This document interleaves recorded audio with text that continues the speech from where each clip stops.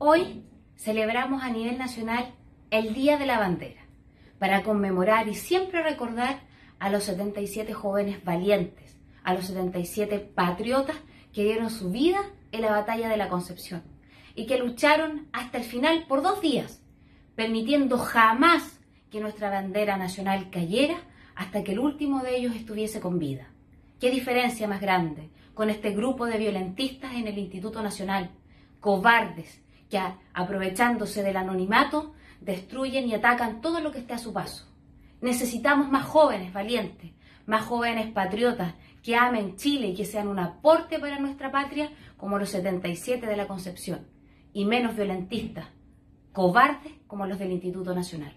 Que viva nuestra bandera nacional, que viva los 77 de la Concepción.